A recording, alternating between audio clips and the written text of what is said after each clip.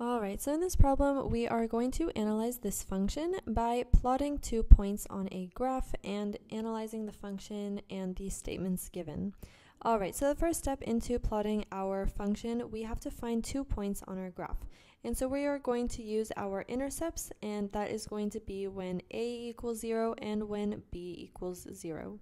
So when we plug in 0 for a, we have 0 equals 2b minus 4, and we can add 4 to both sides, equals 2b, and divide 2 on both sides in order to get b equals 2. So that's going to be our first point when a equals 0 and b equals 2. Now we're going to find our second point when b equals 0. So let's plug that in. We have a equals 2 times 0 minus 4, and we have a equals negative 4. So that's going to be our second point. Now let's quickly sketch a graph on our paper. And we're now going to label our axes.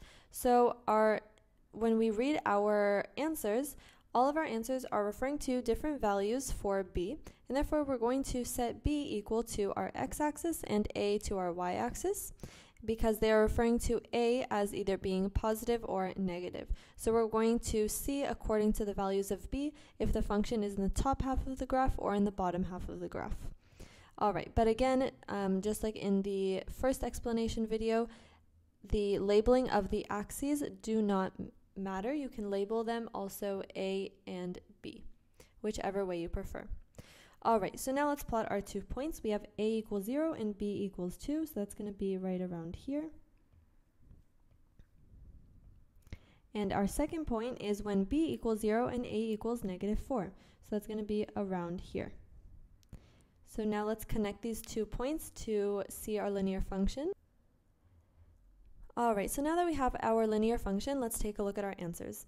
When the value of b is less than 2, so let's go to the value of b as 2, and less than 2 is this direction, a is positive. Well, we see that all the a values are actually negative once we go to the left side of 2, and therefore a is incorrect. And now we can move on to b.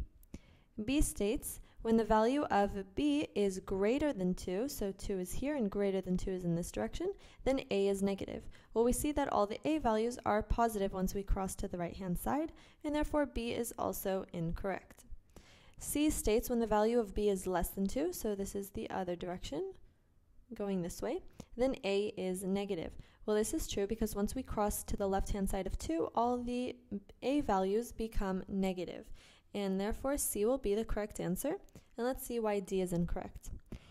D states when the value of b is greater than 4, so that's around here, greater than 4 is in this direction, then a is negative.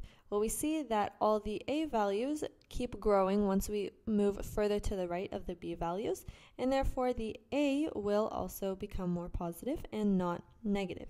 Therefore D is also incorrect, and C will remain our final answer.